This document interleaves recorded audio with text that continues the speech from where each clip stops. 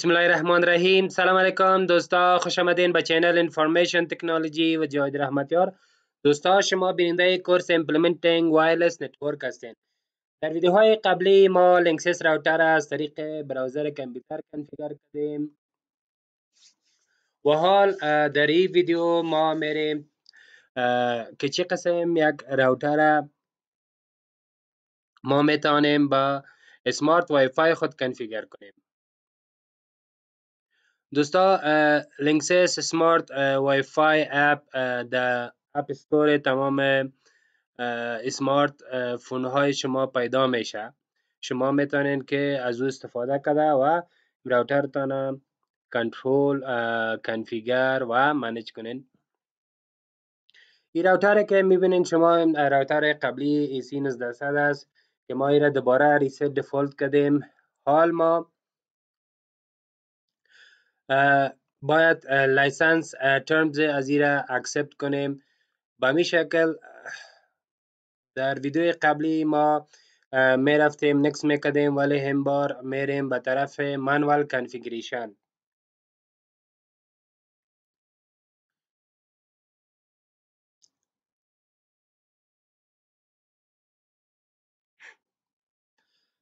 زمانی که مانوال کنفیگریشن ما دوستا کلیک میکنیم، صفحه باز میشه که دیجا از ما یوزرنیم و پسورد اکانت را پرسان میکنه که ما باید در linksys.smartwifi.com داشته باشیم.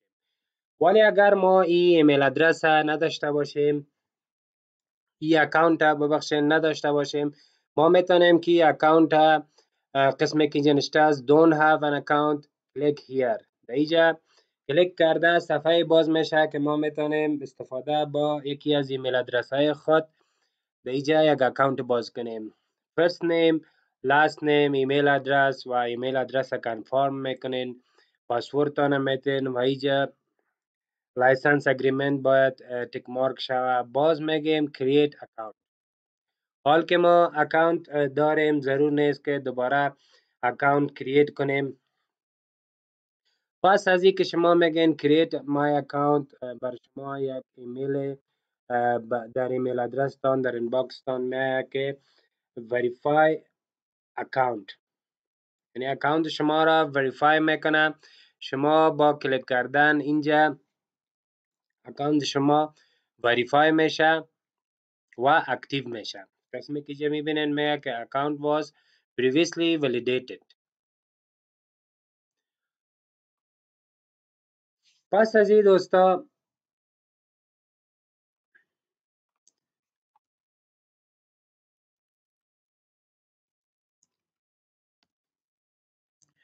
اگر ما خواسته باشیم که امی اکاونت خود از طریق براوزر استفاده کنیم، از طریق براوزر هم میتونیم. ولی اگر بخوایم که ما ایره از طریق موبایل استفاده کنیم، از طریق موبایل خود توسط اسمارت فون اپ هم میتونیم که این اکاونت خود استفاده کرده و راوتر خود کنفیگر کنیم. و حال میریم دوستا ما به طرف تلفن خود که تلفن خود با کامپیوتر وصل میکنیم و میبینیم که چه قسم ای اپ انستال کنیم. و حال دوستا که موبایل ما به صفحه کامپیوتر شما دیده میتونین با کامپیوتر خود از طریق وب براوزر وصل شده با کامپیوتر ما میریم به طرف پلی استور. از این گوگل پلی استور ما میتونیم که وای فای لینکسیس سمارت وای فای اپ ما انستال کنیم.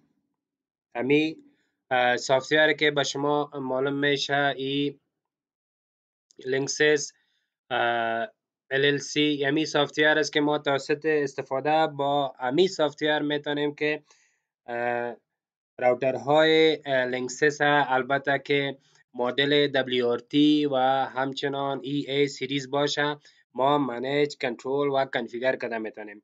قسمی که میبینین این سافتویر آلردی در موبایل ما انستال است. ما میریم به طرف اوپن کردنش.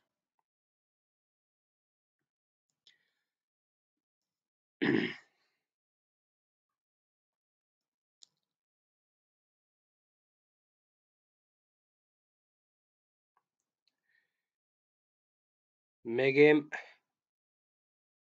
لاگن. باز از ما ایمیل ادرس پرسان میکنه که ما باید ایمیل ادرس و پسورد خود به ایجا بتیم تا که لاگن شوه. دوستا ویدیو را پاز میکنیم تا که ایمیل ادرس خود لاگن کنیم. و حال دوستا ما به اکانت Linksys Smart Wi-Fi لاگن شدیم. اینجا بر ما میگه you are connected with a router that hasn't been added to your Linksys Smart Wi-Fi account. ما میریم ایره اد میکنیم add to account. ما ضرورت داریم که لاگن پسورد راوتر خود بتیم اینجا، البته که دیفالت است ادمین.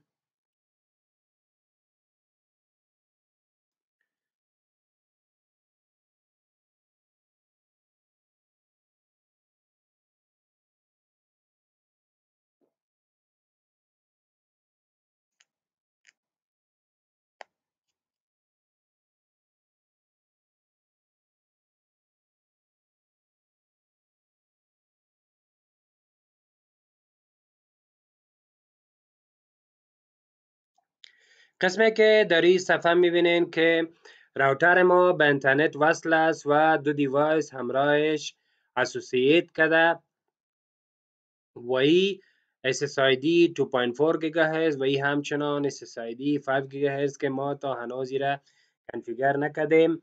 به می شکل گست اکسس آف است، پرنتل کنترل ما نداریم که تا حال ما در این راوتر خود کنفیگریشن نداریم، تمامش دیفالت است، ولی ما میتونیم که هر کنفیگریشن که خواسته باشیم انجام بدیم توسط موبایل خود. مثل که میبینین در پرنتر کنترل ما میتونیم کنترل ا دیوایس بگویم، مثلا این تلفن ما را میتونیم که اینترنت از سرش پاس کنیم، قسمی که اینجا میبینین، یا اسکیجول کنیم با مو شکل که ما بر شما در براوزر صفحه کامپیوتر نشان دادیم. به می شکل شما در تلفنتان هم میتونین که امی فیچرها را داشته باشین. به می شکل میتونین بلاک اسپسیفیک وبسایت کنین. دوستا فرق بین لوکال و ایمیل ادرسی که شما میتین با سمارت وای فای یا با لوکال ادمین پسورد راوتر لاگن میشین. فرق ای است اگر شما با ایمیل ادرس لاگن میشین، شما میتونین که امی راوترتان در هر جایی که باشین از طریق اینترنت، ولی راوتر شما در اینترنت وصل باشه و موبایل شما هم به اینترنت وصل باشه. در هر جایی که باشین شما امور راوترتان که به اینترنت وصل است میتونین کنترل کنین و پالیسی ها را ساین کنین سرش، کنفیگر کنین. دوستا خدا کنه که این ویدیو خوش شما آمده باشه، به معلومات شما چیز اضافه شده باشه. تا ویدیو بعدی، خدا حافظ و سلام.